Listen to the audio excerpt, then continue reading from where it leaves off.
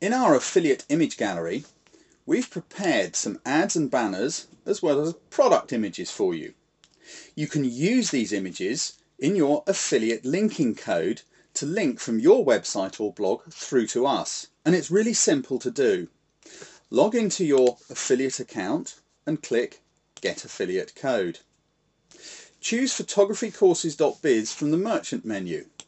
If you're only signed on with us, there will only be photographycourses.biz in that list.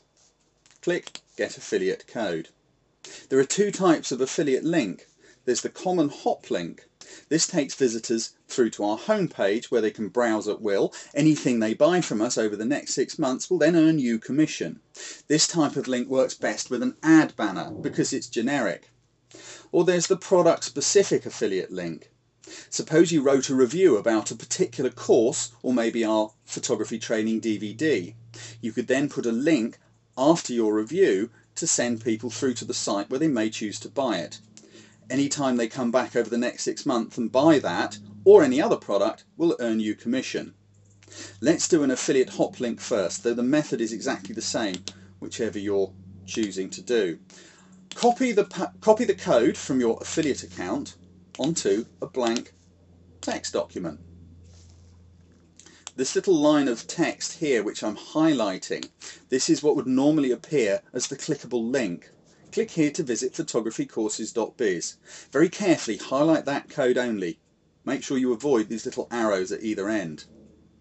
Then go to our affiliate image gallery and choose the image you wish to replace the text with. I'm going to use this little ad banner here. Highlight the code beneath it and copy that into your notepad document to replace this line of text. So I right click and paste. Now all I have to do is to copy all of this line of code, the modified bit, into your website or blog wherever you wish that ad to appear. In this example I'm going to use a Blogger blog.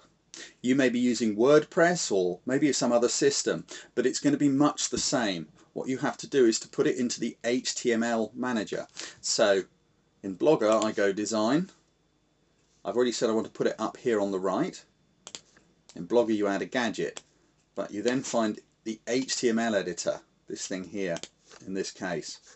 Paste the code in and click Save. Now when I view the blog, that little ad has appeared on the top right. It's that simple. When somebody clicks on it, that will take them directly to the home page of our website where they can then go and have a look around. Let me remove that for a moment because next I'll show you how to do it with a product specific image, although it is the same method. Log into your eJunkie affiliate account and then choose the product you wish to link to.